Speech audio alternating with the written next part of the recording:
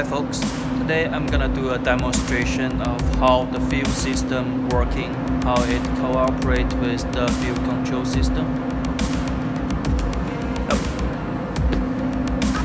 Here's the fuel inlet coming from the fuel tank, boosted unmetered fuel coming through this hole, and this component is the oil fuel exchanger to preheat the fuel.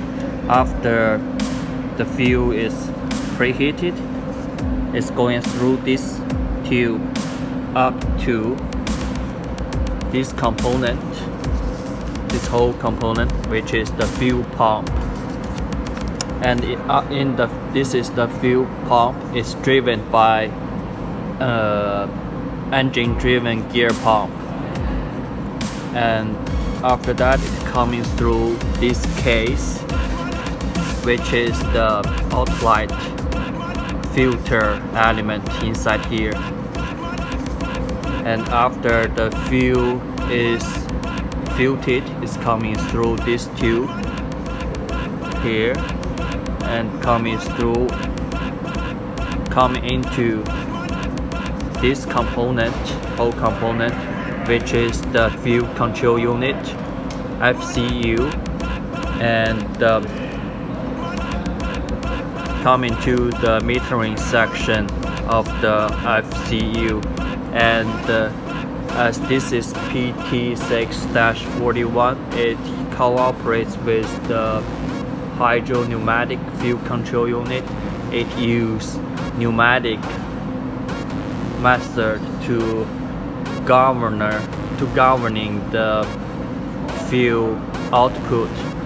So there will be a here P3 pneumatic line put in to the fuel control system. It's the P3 governor. It connects with the last stage of the compressor pressure,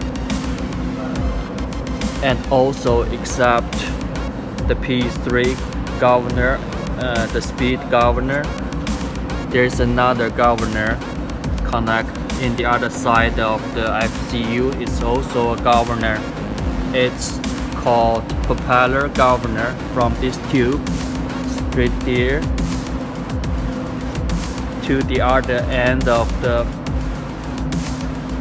engine is connected here to the reduction gear of the propeller governor. So this FCU cooperates two governor, which is the speed governor with the P3 pressure and the PY pressure from the propeller governor. And also both of them modified by the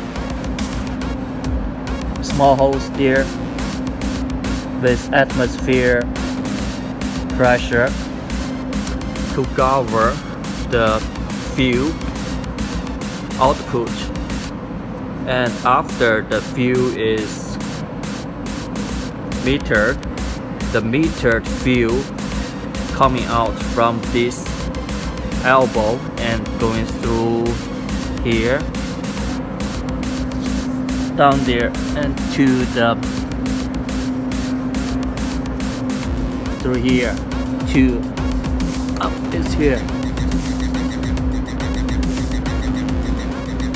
See the manifold here. It's coming into the fuel flow divider, and after fuel flow divider, it's going to the fuel nozzle and into the combustion section.